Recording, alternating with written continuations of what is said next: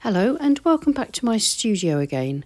It's Lois here from Lois and Morgana Davidson Art, and today I'm going to share with you another one of my warm-up exercises.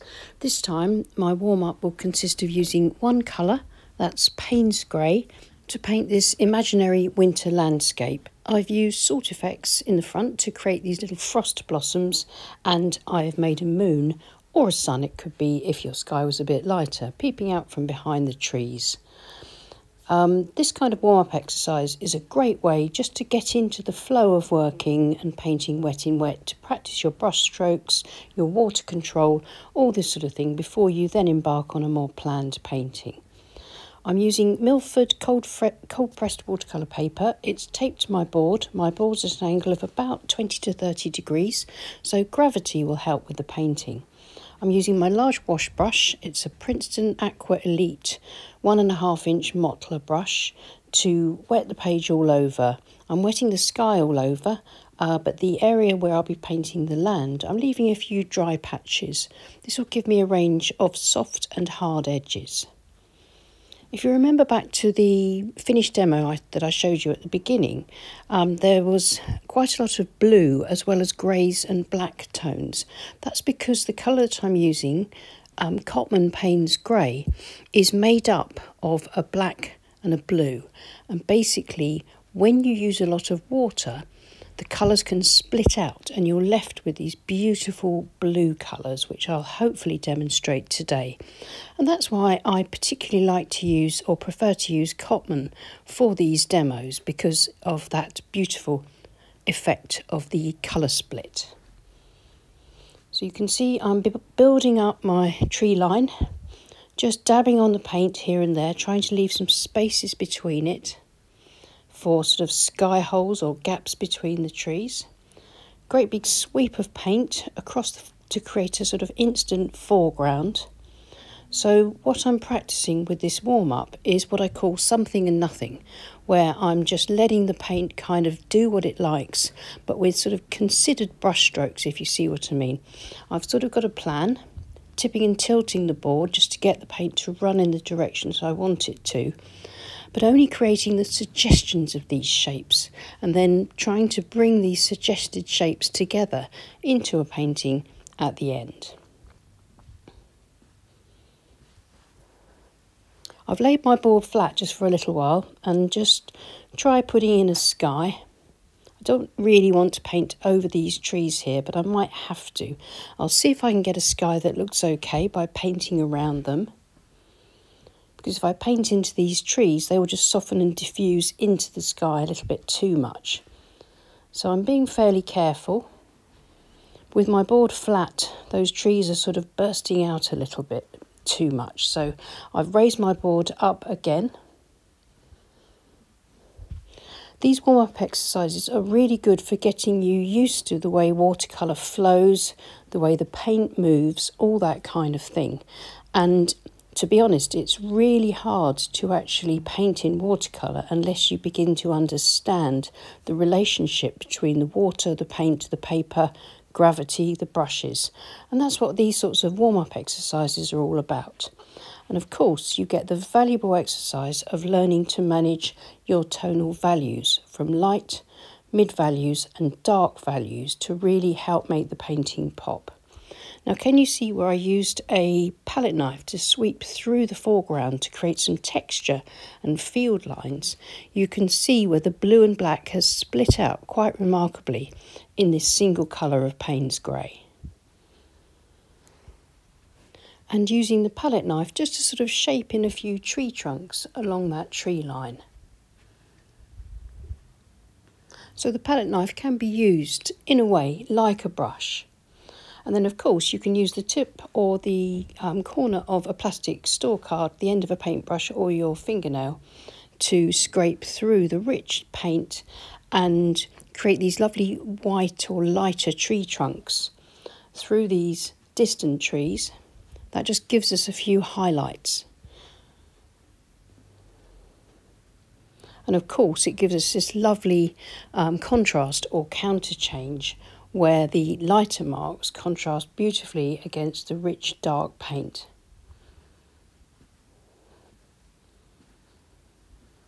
Of course, if you don't like to use your palette knife or some other sort of pointed tool to create these kind of scraped shapes, then you can wait until your painting is completely dry and go in with darker paint and a paintbrush, or you can go in with white gouache if you want some lighter branches. And then just scraping through the damp paint to create some grasses, brambles, weeds, more sort of just suggestions, something and nothing. Remember, this is a warm-up, so it doesn't really matter if things don't work. It's a great opportunity to experiment and to try different things. Taking the pressure off yourself means that you can really enjoy yourself and have fun, not worrying too much as to whether you produce a finished painting, just warming up and reminding yourself of the magic of watercolour. Softening back with a paper towel in a few places, dabbing off the paint, sort of lifting it out in places, just a small amount. And the next thing I'm going to do is lay my board flat and then have a look at my foreground and make sure that the paint is not too wet and not too dry, because I'm going to sprinkle a few finely ground salt crystals into the paint, and what they'll do is they will repel the paint and create these lovely little blooms and blossoms and suggestions of frost patterns, ferns, that sort of thing. So just a small sprinkle. Wait if your paint looks too wet, and if it's too dry, you've missed your opportunity. So it's that kind of midpoint between wet and dry when you'll get the best effects. But it's quite unpredictable and probably not archival. So best not to do this too much if you want your paintings to last 50 to 100 years. Now, just before I leave it to dry, I'm going to create my moon or sun. Just a little round patch lifted out from next to one of the trees. I've got a pen, it's a fine liner with a flat round end to the cap. I've covered it in a little bit of tissue. I'm just going to dab that onto the damp sky. Lift it out. That's not really given me a very strong impression, so I'm going to go in again a little bit harder. And that's given me a nice light mark that I can turn into a sun or a moon. Just making sure I've dabbed the paint out fully in that area.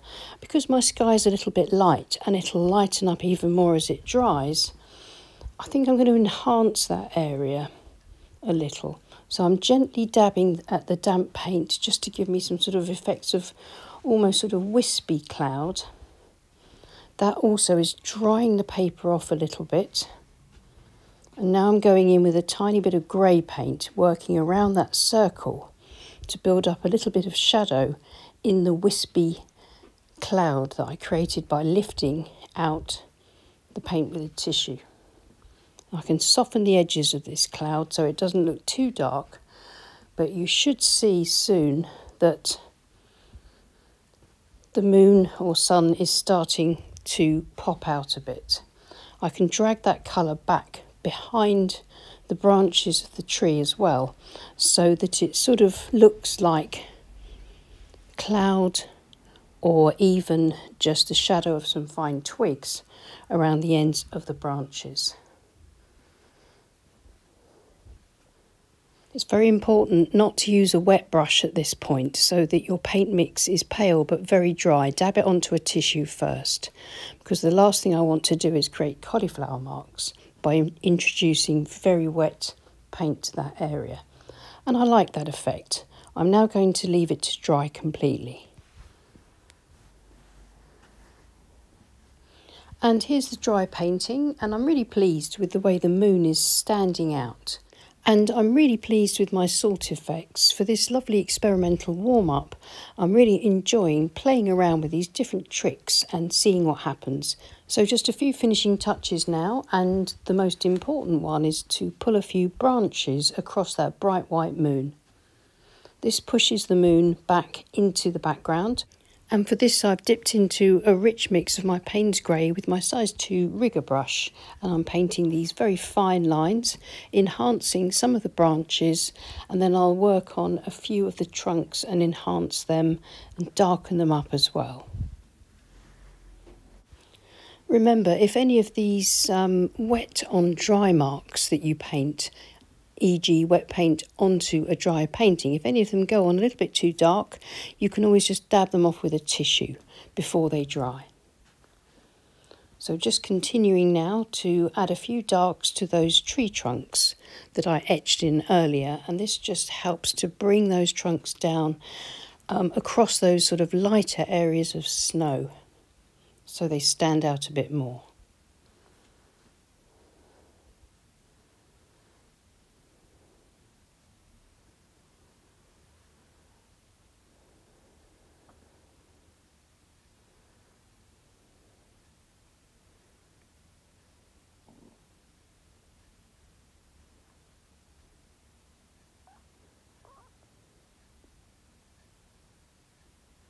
So nearly done now, and just a bit of shadow I think across the base underneath those trees, again using the rigger, not too much but just enough to bed them into the snow with a bit of shadow.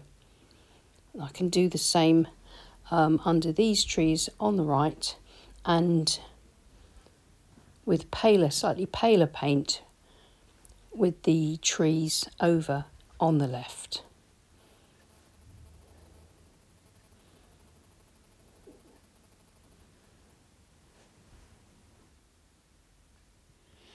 And that's the end of the warm-up. As always, the fun part is removing the tape and seeing the painting with a clean white border. Always exciting once those sort of marks on the tape are removed and we see it almost as if it was in a frame or a mat. And I'm really pleased with that. I feel warmed up, I feel practiced, I feel like I've gotten used to the way water and paint work their magic together, and I'm ready for a day in the studio working on some of my own paintings. If we look a bit closer, you can see that wonderful split between the black and the blue, and this is Payne'sgrey, is the magic ingredient here, made by Cotman. This particular brand I think is the best at splitting out, so if you like that effect then I recommend Cotman. If you're interested in seeing what other Payne'sgrey brands look like, then take a look at my swatching playlist and you'll see one there for Payne'sgrey. I'm really happy with the moon. I think it works really nicely.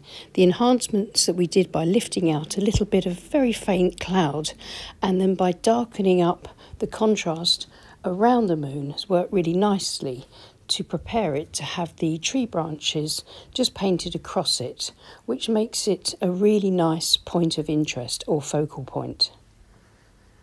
Don't forget that if you use salt, use a clean dry brush to brush any sort of stray crumbs from the painting if it hasn't all dissolved. Well, I hope you found that helpful. Please leave us a like and a comment. We love to read them. And please subscribe to our channel if you haven't already. It's free to do and it really helps with our reach. And a huge thank you to all our amazing supporters on Patreon. We couldn't run the channel without you. And if you're interested in supporting us, please follow either of the links below. I'll see you again soon. Take care and happy painting. Bye.